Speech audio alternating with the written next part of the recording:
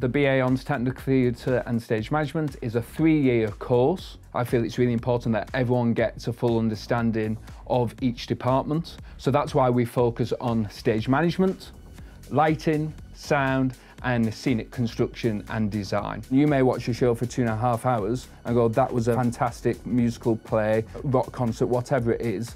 But actually, there are hundreds of people working behind the scenes, backstage, to make that show work. And all of those skills, all of those jobs, that is what we will train you in, so you can go out and do those jobs. I think for the course and for the students, what is really exciting is there are so many productions, live performances that all our technical theatre and stage management students will get involved in. So if you're on a lighting placement, you might be on one of our musicals, programming, rigging and focusing the light for the production.